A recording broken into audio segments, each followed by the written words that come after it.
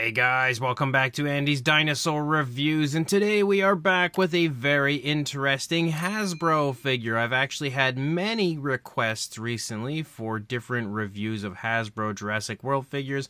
I don't know if it's just like nostalgia or if it's maybe because the figures are so terrible that people just want to see reviews of them, or maybe because most people just kind of ignored the line for the most part when it came out, so more reviews of these, I guess, could be a good thing.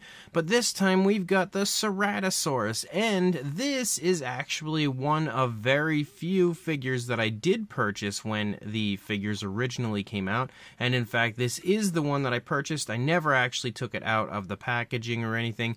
I only bought it because I am a massive fan of Ceratosaurus, and at the time this was the only version of a Jurassic Park 3 Ceratosaurus that was available. So, you know, even though it's not really as nice as what we get nowadays, for the time I was kind of excited about the release of this one, even though, again, looking back at it, it's pretty ugly. But this is an electronic sort of a figure. You can see it has a growling action, and also I think lights up. This one, I believe the batteries have now died in, potentially.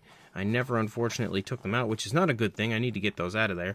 But you can see, again, the box art for the time was kind of fun. I can definitely say that. They did at least a decent job on the box art for the figures. And then if we take a look here at the back, you can see the figure in kind of like a display of the action feature and everything going on for it, as well as the authentic Jurassic World logo right there. And again, I do still like that they were including the Jurassic World stamp instead of the JP stamp, but they were still including that stamp on there. That's one thing Mattel doesn't do, which I would actually like if they did. But again, this is my in-box version. I'm not, of course, going to take it out of the box. I'm going to continue to keep it in the box, but since I had one in the box, I figured it would be fun to show it to you guys and let you see the actual box art. But here is another one that I have that is out of the packaging, so this is the one that we will actually review.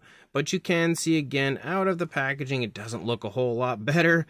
And in fact, when you turn it around, of course, you are met with those ugly Hasbro screw holes, as well as an area here in the stomach so that the dinosaur could, in fact, make its noise. We do have that area there that's also a little bit ugly.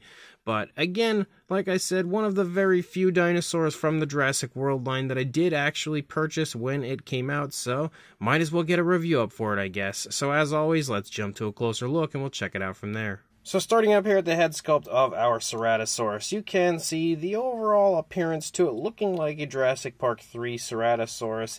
Isn't really there, but it kind of is, and I don't know how to explain that any better than it sort of looks like it. But at the same time, I really don't think Hasbro was too worried about screen accuracy, and you'll see that through the entire line from Jurassic World. They didn't really care when it comes to actually giving you a dinosaur that looks like it does on screen. But one thing they did actually get right about this one, at the very least, is the fact that we only really have like this one big horn on the snout. There's not much else on the Jurassic World, or I should say Jurassic Park 3 version of the Ceratosaurus when it comes to the horn. You know, you basically just have like that one horn up there, and they did at least get that right. But you can see we've got some reddish tones here in the face. You also have the white that kind of runs along the upper jaw here, and that's actually something you kind of see like a striping effect on the JP3 Ceratosaurus, so I'm kind of surprised that Hasbro actually got that right on their figure, even though it's not exactly perfect, but they did at least attempt to apply that appearance to the dinosaur, so I do have to at least give them a little bit of props for that. But the skin texture is kind of jumbled, doesn't really look that great. It also doesn't look that crisp and is a little bit muted in most areas. We can see the nostrils right there. The eyes, I will say, are painted pretty nicely. There's like a black that sort of outlines the eye. We've got a yellow, and then we also have a black pupil, and it even looks like maybe there's a white spot there to kind of give it a little bit of eye shine, rather than actually using a gloss coat like we see nowadays from Mattel. But I do have to give Hasbro props. I think the paintwork for the eyes of many of their figures, it's actually better than what we see for Mattel. And I hate to say that, but the paintwork for the eyes of a lot of the Hasbro figures looked pretty decent. You know, they put a little bit more into the paintwork of the eyes than what we usually get from Mattel, which is often like lacking pupils at all or misplaced eyes and stuff. For the most part, the Hasbro eyes are pretty decent. But then when you move down here into the mouth, look at those teeth.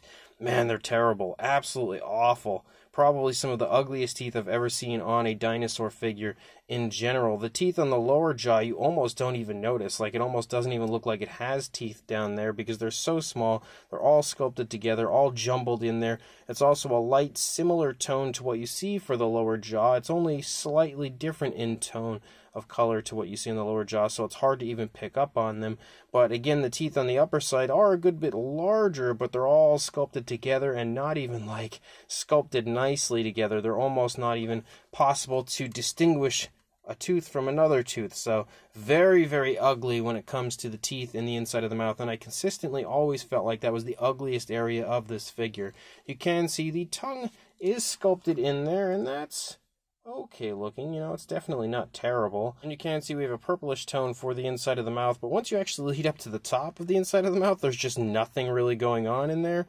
So they didn't even make an effort to give you any amount of detail up there. You do have an articulated jaw, which is nice, I guess.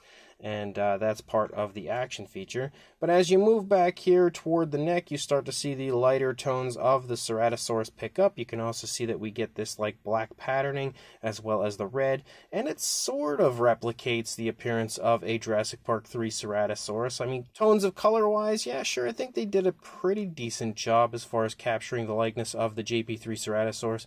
But when it comes to the actual patterning and everything, not so much. And that's one thing, is it's kind of weird because for the most part, Hasbro would usually, at least when you look back to like the Jurassic Park 3 line and stuff, they would usually put a decent amount of paintwork into their figures.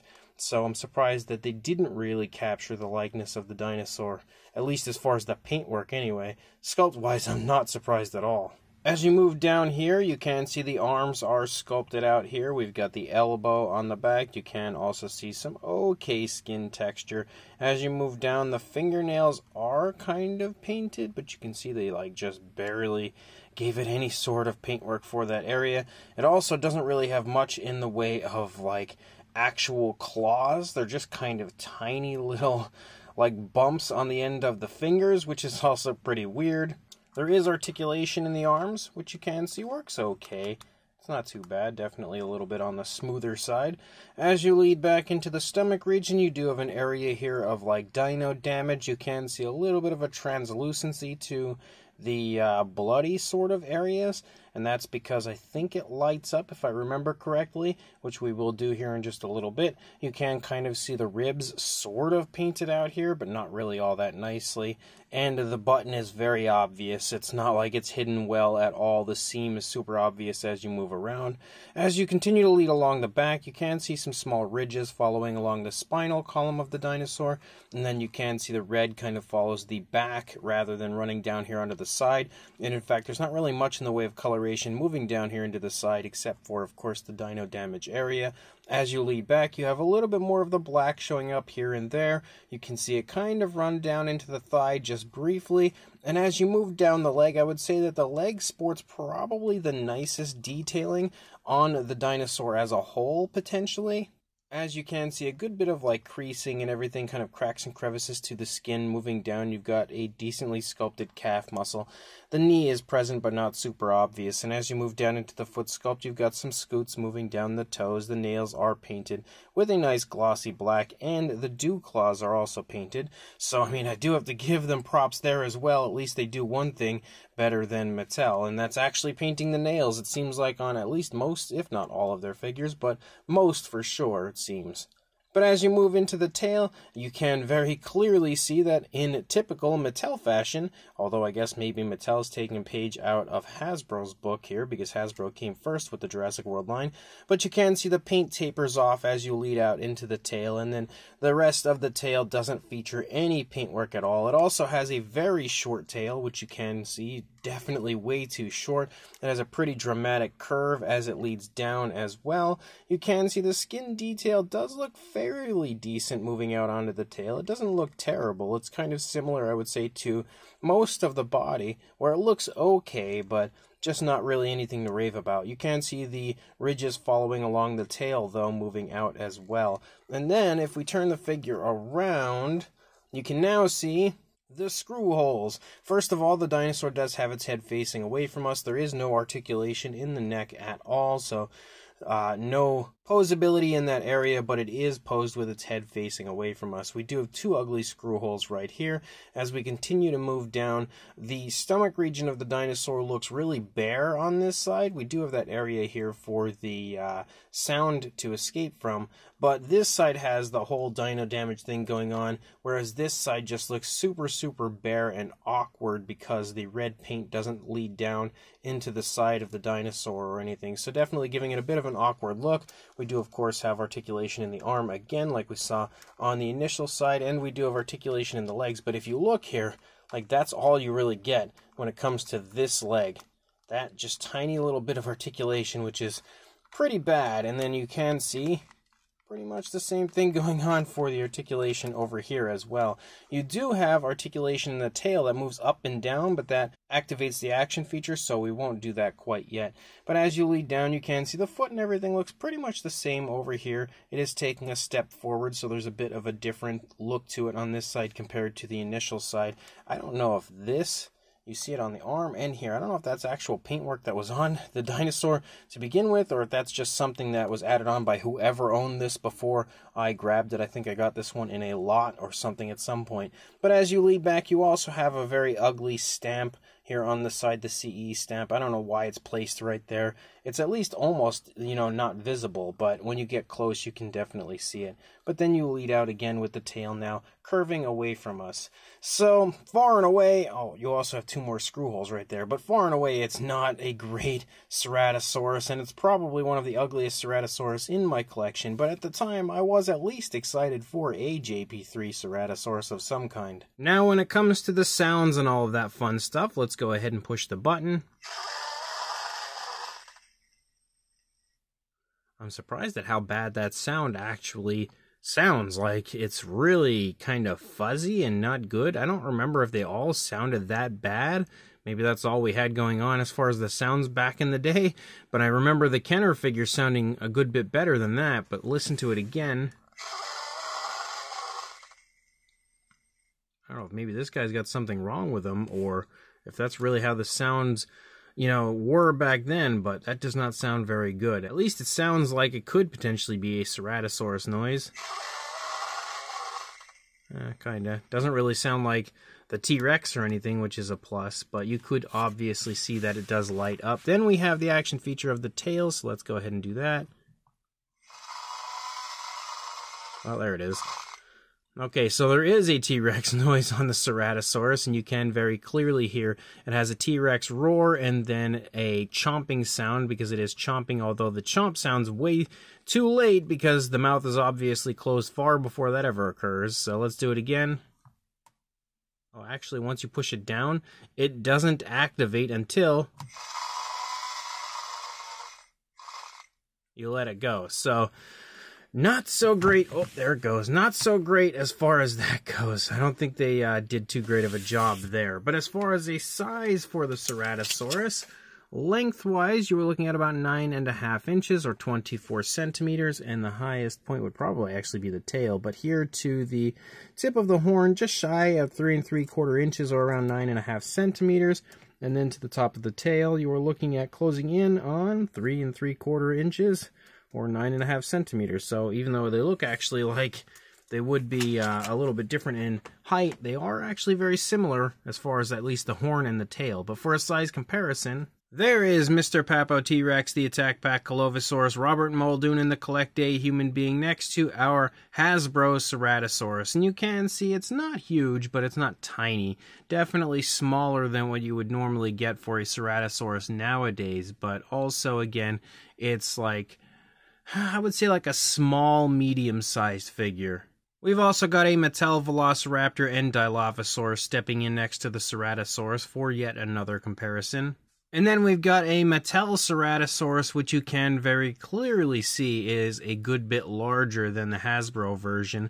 It's also so much nicer than the Hasbro version. Like, it's like night and day when looking at these two figures next to each other. The only difference is, again, Hasbro at least painted the nails, but sculpt-wise, the Mattel version is so much better. I would also say, paint-wise, even though this isn't exactly the JP3 variant but paint-wise it also looks better. Yeah, the Hasbro version has a little bit more paint running out onto the tail, but the overall patterning and everything just looks a lot better on the Mattel version. And then we've also got the Mattel Hammond Collection version of the Ceratosaurus next to the Hasbro version. And again, the Hammond Collection version is just like absolutely incredible compared to the Hasbro version, which even looking back at that Hammond Collection version, there definitely could have been some improvements now that I look at it. It could have used the white coloration there, striping on the face, and also the tail could have been a little bit longer.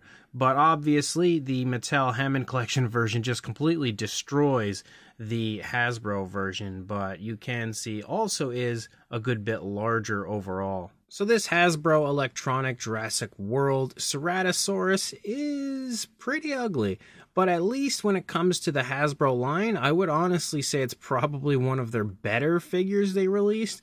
And I would also say that that kind of gives you an idea as far as how that line went overall, because the figure itself looks pretty, not terrible, but ugly for sure. The sculpt and fine detail just isn't there the way it probably should be, and the way I feel like Hasbro could, you know, create skin texture and everything. Like, I definitely feel like they could do better than what they did here.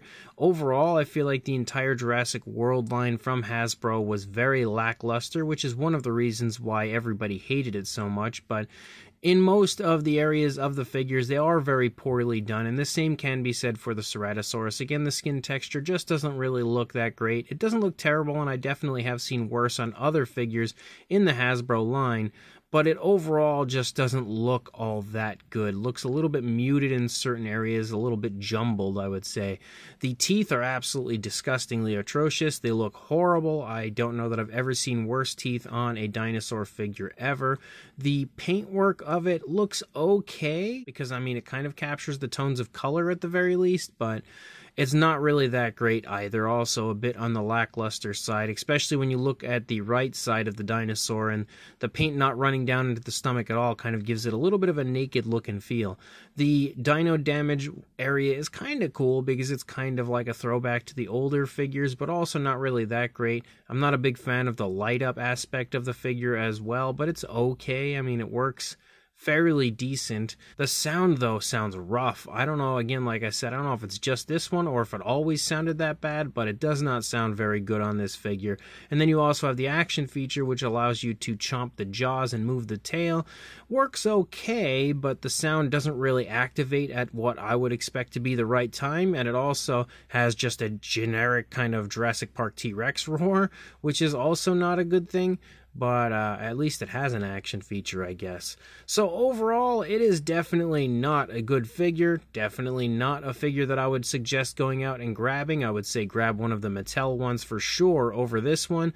But if you are like me and you really want to complete your Hasbro Jurassic World collection, then yeah, sure, I guess you could grab it. Because when it comes to the Hasbro line, it's probably, sadly to say, one of the better figures they released, but still a pretty terrible figure overall. So if you are interested, again, your best bet would be to check eBay. That's usually where you can find them. And since it's not a highly desired figure, especially with so many Jurassic Park 3 style Ceratosaurus out from Mattel, it shouldn't cost too much to grab one. And of course, like, comment, and subscribe, and I will see you in the next review. Thanks for watching.